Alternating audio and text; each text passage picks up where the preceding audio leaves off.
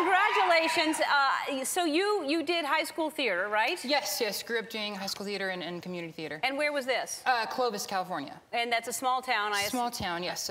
Near what? Fresno. Okay. Yeah. And then this is the first thing you've ever done? You auditioned for Ryan Murphy and... Yes, auditioned originally for the role of Artie, and they liked me, so they wrote the role of Kurt for me to do. Wow, yeah. That's really flattering that he liked you enough to create another role. Yeah, it's so surreal. I still haven't really processed that whole part of it. Yeah, and then so you get something right away, and then it's this big of a hit. You must be just...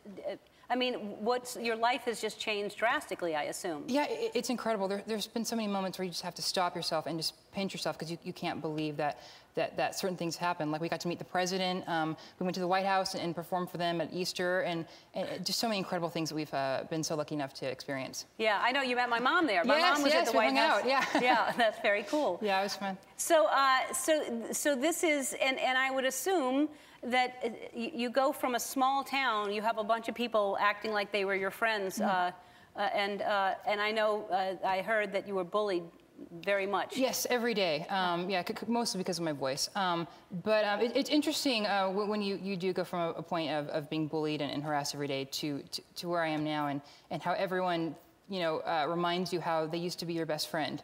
And I have a very good memory, and wasn't the case. Yeah, that's really interesting because you're so talented and so creative, and that those people in that environment didn't appreciate you, but you're in this environment and you're appreciated suddenly. Yeah, thank you. It's really good to be here. Very, very cool. And you met Lady Gaga recently? Yes, I did. It was probably one of the most embarrassing moments of my entire life. Because it was very intimidating because she was in a green room where we were speaking. I think it was the HRC, and so we met her backstage. And she's very intimidating because she was like wearing like a theme park, like a big like Ferris wheel and like a little like train with people on it. And I didn't know what to call her. I mean, what do you call Lady Gaga? Is it Lady? Is it Gaga? Is it one Gaga? Is it two Gagas? I mean, is Gaga for short? I mean, is it Gagi? Is it a nickname? You never know. But she answered it because she reached her hand out and said, "Hi, I'm Gaga."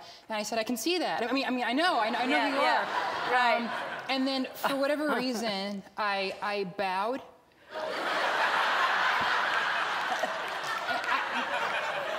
Maybe I thought she was royalty at the time because she's a lady and she'd have a crown type thing on. And I just got really close to her, like uncomfortably close to her, and I said, "I just want to let you know, nobody has talent but you. None of the new artists."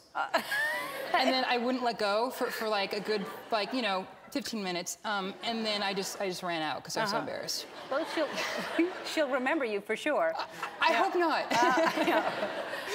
She's doing the show, right? Well, we're doing a Lady Gaga themed episode coming up. And is she going to be a part of that? Is she? She's not a part of it, but we're doing all of her songs. Very, very cool. Yeah, we're really excited about it. Well, that's going to be fun.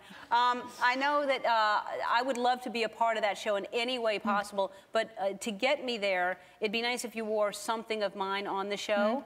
And so we have an Ellen store here, and I want you to be able to choose, so I'm giving you everything from our store, and you can choose and wear it on Glee. Oh, so.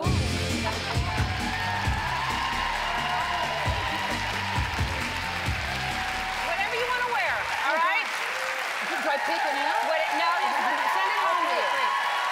Glee airs Tuesdays at 9 on Fox. We'll be right back.